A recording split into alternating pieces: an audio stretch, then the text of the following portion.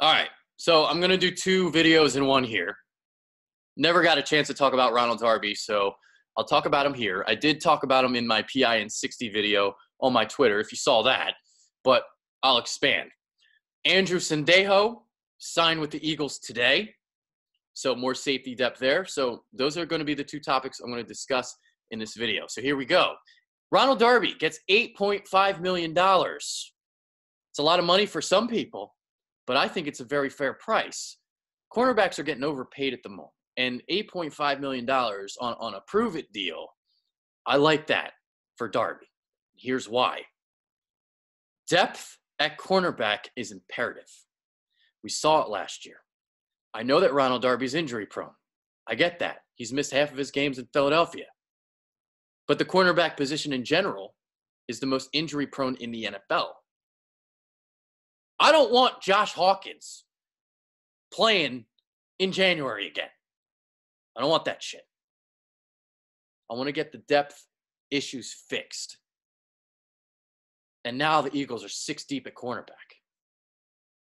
Rasul Douglas, Jalen Mills, Avonte Maddox, Ronald Darby, Crayvon LeBlanc, and Sidney Jones. 6 guys. So you got depth, and you also potentially might have versatility. Because I think the Eagles might start experimenting with some things. Now, they signed Andrew Sendejo today, so maybe he plays the safety role in the big nickel package.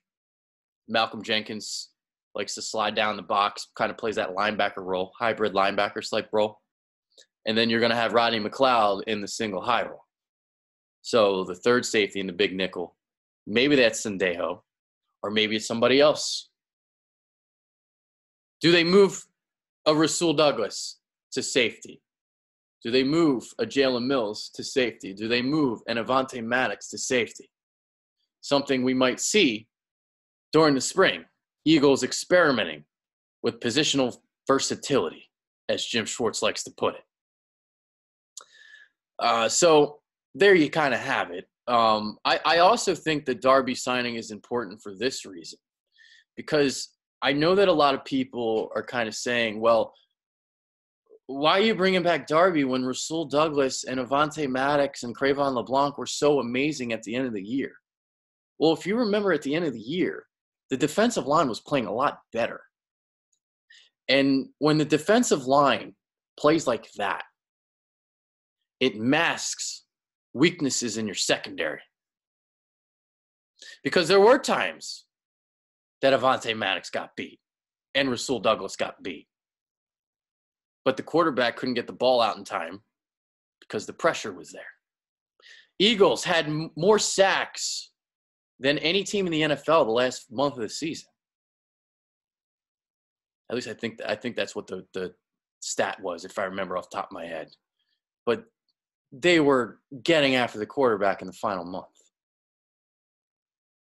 So basically what I'm saying is this. It's like, all right, so you got that. And then you're also going to have tape out on these guys for defensive coordinators to look at. Like, I love Avonte Maddox. I think he has the potential to be a top 10 cornerback in the league. I think he's that good and that talented and has that much potential that you can tap into. But we also saw what he became susceptible to at the end of the year. You see, that's the thing. It's like when you thrust some of these cornerbacks in there at the end of the season, weaknesses aren't found yet. And the Eagles kind of took advantage of that in a way with their corners. But corners are kind of weird. Like, it goes year to year sometimes. And it's like a closer or a relief pitcher in baseball. One year you can have a great year as a corner, and then the next year you're like, you're shit. You adjust and you adjust back like a pitcher. And that's the thing. So as much as I love Avonte Maddox and as well as Rasul Douglas played at the end of the year, we don't know if that's going to be replicated or not. So basically we're going to see a full-out competition for the cornerback positions. I think Darby will win one. Darby is the best cornerback on the roster, despite what people think. He is the best one. I think Avonte Maddox has the most potential, but right now Darby is the best one. So those are kind of quick thoughts on the Darby and Sendejo signing. And Sendejo, you know, listen, at least he can't get run over LeGarrette Blount in the division. But as long as the Eagles don't play the Lions anytime soon, and then the 4th and 15, hopefully Andrew Sendejo can stop a couple of those. So that's the big thing with him, bringing him in.